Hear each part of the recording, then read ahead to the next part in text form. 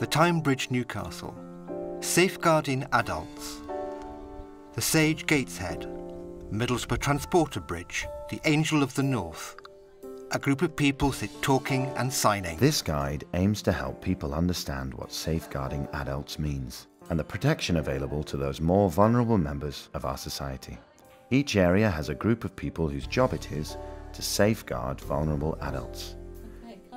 This group is called a Safeguarding Adults Board and is made up of people from organisations like Adult Social Care, the police and health services.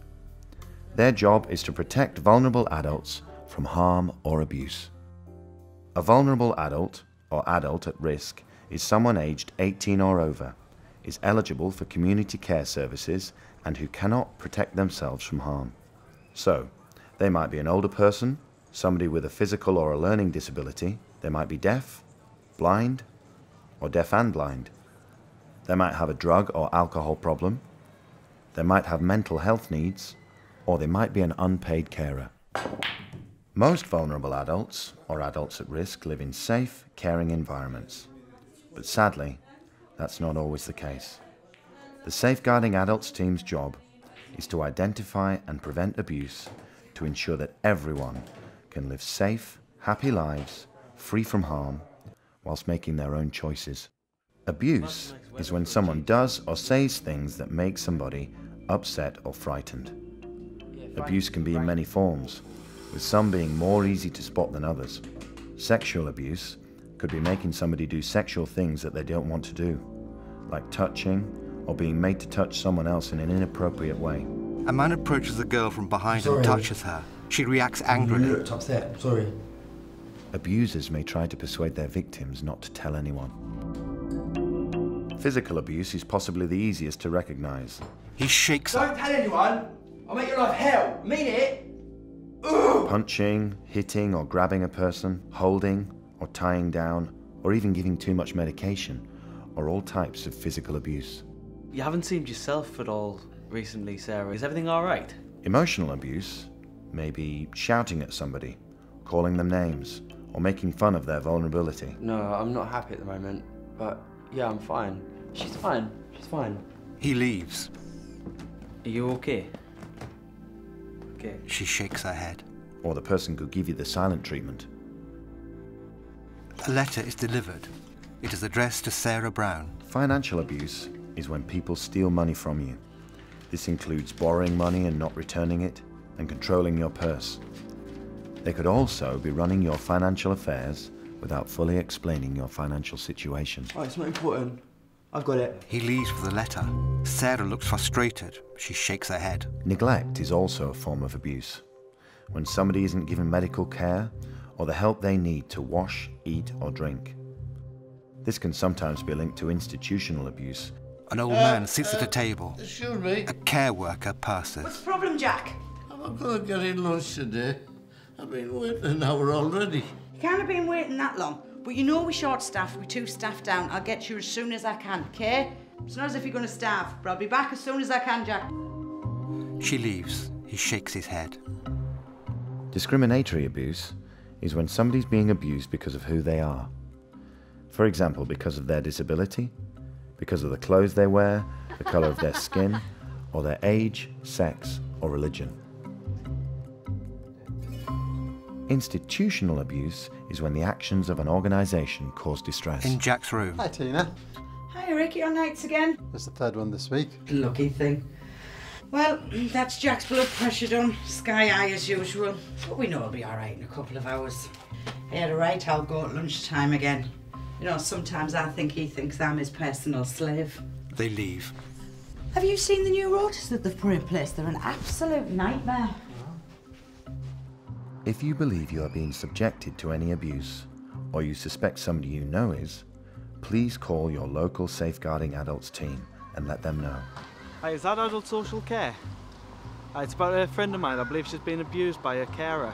Could you tell me what to do? Unless they know it's happening, there's nothing they can do to help. Alerting the team of abuse will cause a Safeguarding Adults alert or referral. A safeguarding alert is, quite simply, an appropriate expression of concern about a vulnerable adult who may be being abused or neglected. and that can come from anywhere. It's vital that we're informed by anybody who has a concern so that we can respond appropriately. The alert triggers and starts a procedure which involves every agency and everybody involved who can and will do their utmost to ensure the safety and well-being of the vulnerable adult. Whenever we hear about a vulnerable adult who may be abused or neglected, we ask ourselves, what do we need to do first to make sure that person is safe now? After that, we get together with people involved in the welfare of the vulnerable adult to decide how we can best investigate the allegation of abuse or neglect and also take further measures to keep the person safe. That's done through a process of meetings and through sensitive work with the vulnerable adult. The needs, the wishes and the thoughts of the vulnerable adult are always at the very centre of the whole process. For cases where it's decided that a Safeguarding Adults meeting does need to be held, this will be arranged by Adult Social Care. If you're the person who has been abused, you might be invited to join the meeting and will be offered the opportunity to bring a family member, friend or advocate. Every Safeguarding Adults meeting has a chairperson. They will explain what is going to happen at the meeting and will answer any questions you might have. Thanks very much for coming today. We'll start off with introductions and why we're here. They run the meeting and make sure you understand what is being discussed.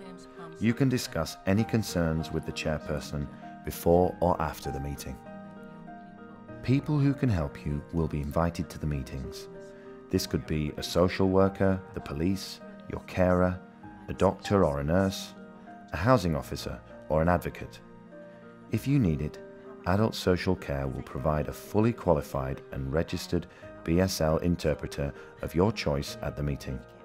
You can say who you want to be at the meetings. If you want someone else to come to the meetings for you, that's fine. There will be an agenda. This is a plan of what will be talked about at the meeting. Would you like to tell us in your own words what has happened to you and how you're feeling about that, please? David, I just don't like him. He's bullying me, and also he's touching me as well, and it's not appropriate. I don't like it, but I can't tell him to stop. I just can't. Everyone at the meeting will listen to you. You can talk about what happened to you.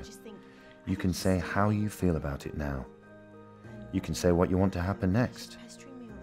You can ask if you do not understand what is being said. There will be someone taking notes at the meeting. These are sometimes called minutes. Notes are taken so people remember what was talked about. Can we just talk about the sexual abuse? If you want us to look into that further with you. I think I'd like to talk to Simone, if that's okay. Simone is a policewoman. So, outside of this meeting, that would be an action then. You will meet up with Simone and talk to her about that. Okay. Sometimes things are more difficult to deal with than others.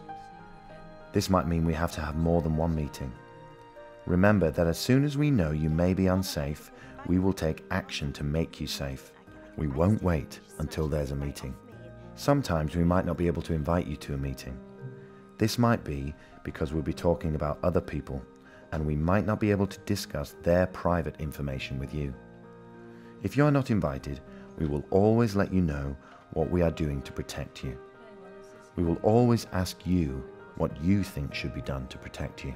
When we decide that you are safe, we will end safeguarding, but we will only make that decision jointly with you. The process ends only when we're sure that there's a very strong safeguarding plan in place, that the vulnerable adult is safe, that all concerns are being responded to appropriately. What we would like to see in the North East is for vulnerable adults to live a life free of abuse, free from harm, and live a life as full and rewarding as is possible. If you'd like more information about Safeguarding Adults, you can visit the regional website, which has links to the Safeguarding Adults pages for each area in the region. Project commissioned on behalf of North East Association of Directors of Adult Social Services. The logos of numerous companies are displayed.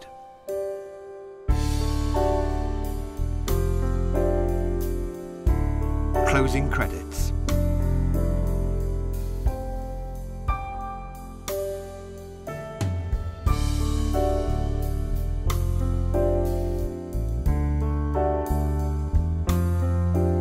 produced by Dependable Productions.